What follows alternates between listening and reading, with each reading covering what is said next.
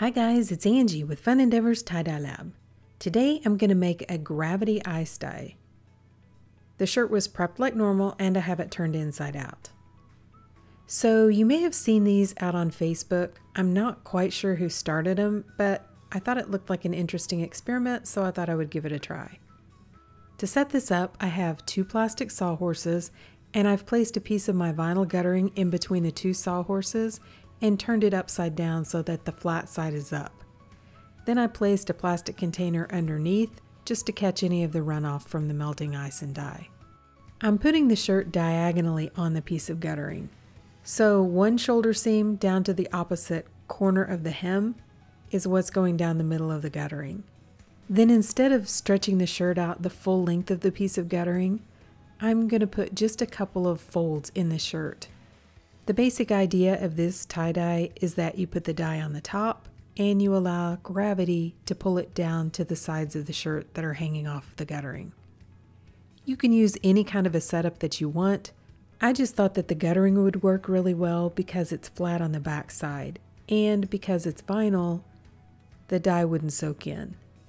The shirt is damp, but I decided to use some soda ash solution that I have in the spray bottle to wet the area where I'm going to put the dye. As you can tell, it is a little bit windy out here, not super bad, but I want to make sure the dye stays put. For this shirt, I'm going to use a variety of purples and kind of hot pink colors. The colors that I'm going to use in the order that I'm going to use them in are Amethyst from Dharma, Velvet Orchid from Dye Spin, Passion Fruit from Custom Colors, True Violet from Grateful Dyes, Razzle Dazzle from Dharma, Royal Purple from Dye Spin, Boysenberry from Pro Chemical and Dye, Dusty Pink from Custom Colors, and Orchid from Dye Spin. I'm placing a pretty good amount of dye on the surface of the shirt. This is one of my first gravity dyes that I've ever done, so I'm not entirely sure how much dye it takes.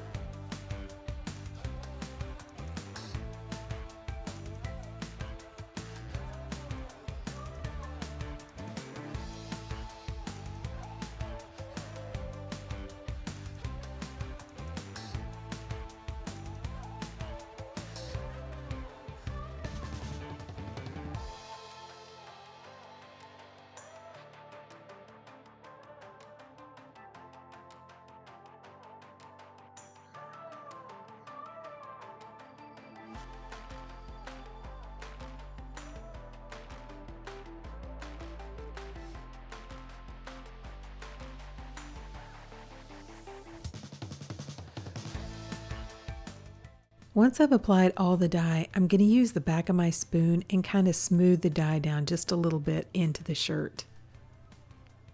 I didn't do that as I was applying the dye because I have wet soda ash on top of the shirt and I don't want to transfer soda ash into my actual dye containers by accident. Now I'm going to place a small sprinkle of soda ash over the top of the dye. I have some small wire containers which I purchased at the dollar store quite a while ago, and I'm using those to place the ice on top of the shirt. I'm doing this in the shade, but it's summertime here and close to 100 degrees if not over today. So the ice is melting really fast. I came back and added a couple more layers of ice and allowed the shirt to stay under the trees and process for about 24 hours. The shirt dried out somewhere during that 24 hours, but because I had added so many layers of ice, it stayed damp long enough for the dye to properly bond with the fabric, especially since it is so hot outside. Once the shirt dries out, that will end the bonding process, so you need to make sure you keep it damp long enough for that to happen. The birds were very intrigued with this process as well. I had to run them off a couple of times because they kept trying to investigate what was going on. At some point I went ahead and took the wire racks off and just added a little bit of ice on top of this undissolved dye. Then to rinse the shirt, I took it to my utility sink and I began rinsing it in cold water. There was still a little bit of undissolved dye left sitting on top, so I rinsed that out really well before I warmed the water up to hot and continued rinsing to rinse out any of the excess dye that didn't bond with the fabric. Because the dye colors are so dark, I was having a hard time getting all the excess dye rinsed out, so I just decided to soak the shirt. I placed some hot water in my utility sink along with a little bit of Blue Dawn dish detergent and allowed the shirt to soak. When the water cooled off, I changed it out and continued the soaking process until the water was almost clear. Then I put the shirt along with some Dharma's textile detergent into my washing machine and washed it using a hot water cycle. And then after the shirt was washed and dried, this is what it looks like. Okay, so what do you guys think? I really like this one. I like this technique. I think it turned out looking really cool. It has a definite watercolor feel to it, and I like how the colors get really wispy out at the edges. I'm also really happy that I put the shirt on a diagonal. I personally like things that are a little off center, so this one really appeals to me. I also really love the color combination. Of course, you know how I love purple, so you just add in some pink and it's perfect. I also like the darker shades of purple and pink that I used. And the cool color splits that came out.